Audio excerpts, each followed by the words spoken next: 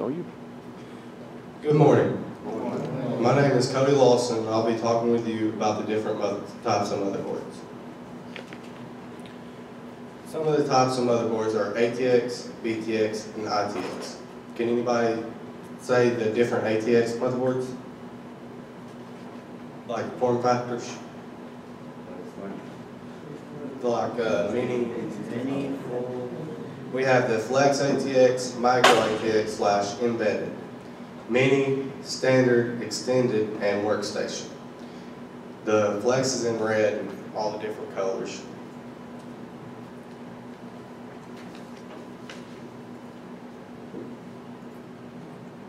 Ambiguous. I don't know exactly what it is, but there's a bunch of stuff we're going to talk about. One of them is going to be ATX, or more specifically, the changes that are being undergone by the ATX standard. And then the next thing is it's a bit of a coming out party for the Cooler Master Half X, which is an ATX case, but again, it's along the lines of a new ATX standard that until now didn't really exist. So why don't I start with a bit of a history here. First of all, on your left, my right, we have a Micro ATX motherboard. This motherboard it can be standard width, so you can see that it's actually a little bit narrower than a standard ATX board, but it can be wider. And then it's only 4 expansion slots. So that's a Micro ATX board.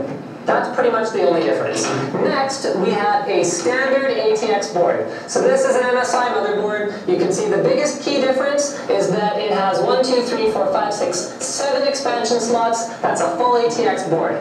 Next, we have, well, this is where we start getting into the territory of what exactly is it. Gigabyte is calling this motherboard XL ATX. And what it is a standard width board. So if we compare it, you can see it is the same width as an ATX board, but the length is actually 1 slot longer. So here, I'm going to try and hold these up in a way that illustrates that a little bit better. There you go. So can you see now? Yeah, it is 1 slot longer. So while this motherboard actually has only 7 expansion slots, there is 1 vacant spot up here at the top where they could theoretically put an expansion slot, but they haven't. So XL ATX, so that means it has 8 expansion slots, right? No, wrong, not necessarily. I would like to direct your attention to the motherboard on the NCIX site behind me. This is the EVGA X58 classified 4-way SLI. They're also calling this XL ATX. Now, when they released this board, I said, oh, that's stupid. There's no case that it fits in. And at that time, I was right. But like I said, one of the other topics today is the coming out party for the Half X. May I direct your attention to the system to the left here?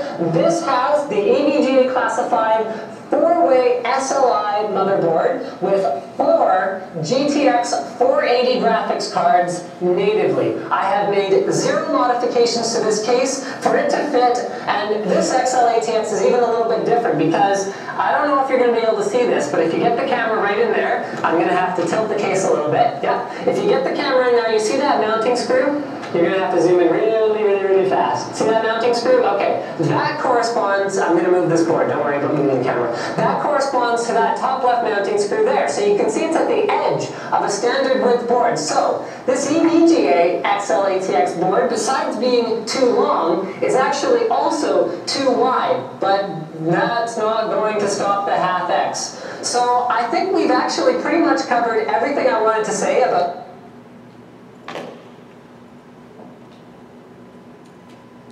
Then we have the BTX motherboard. We have Pico, Micro, and Standard BTX.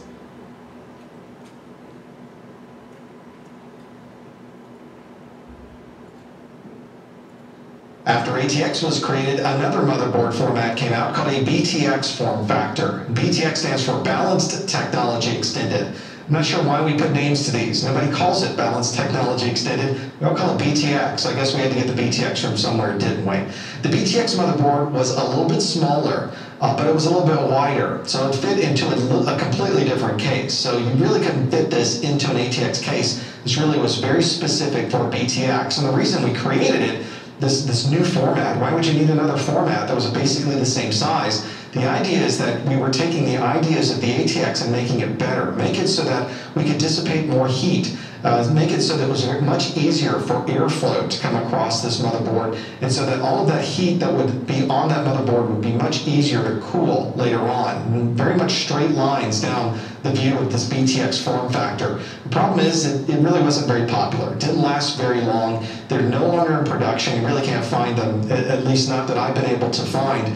There are many motherboards, though, that took the idea of BTX and they built their own proprietary motherboards. You can't really call them BTX, can't really call them ATX. They're ones that are made by Gateway, they're made by Dell, they're made by third parties, and it is a Dell motherboard that is designed to fit specifically in a Dell case. But the idea behind BTX and some of the advantages of the engineering remain, even though it's not a completely official BTX style, still uses a lot of the same engineering that came from that.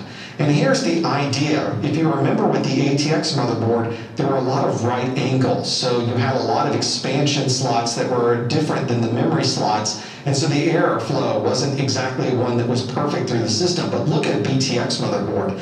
The memory slots and the expansion slots all go the same direction. So now it's much easier to pull the air directly into your system. This cool air would be pulled in and all go straight through without having to be blocked or stopped by anything. So this was a great idea, this BTX, and you can see why other manufacturers said, we'll take that idea and we'll use it in some of our proprietary, because after all, who's going to swap out a Dell computer with a different motherboard in there? At least that's their thinking. Notice also the processor is at a 45-degree angle to those. So a little bit different in the processor and the way that it fits on there. So it's very easy visually, when you look at this motherboard, very easy for you to look at it and go, oh, that's BTX. Look how everything flows in one direction.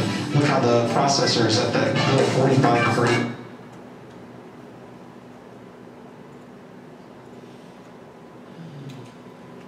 Then we have the ITX, we have Mini, Nano, Pico, and Mobile.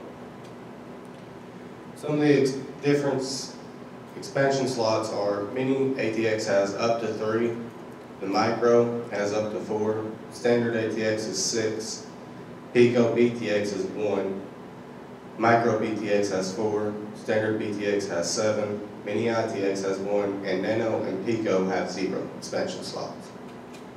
Any questions? That concludes my PowerPoint presentation.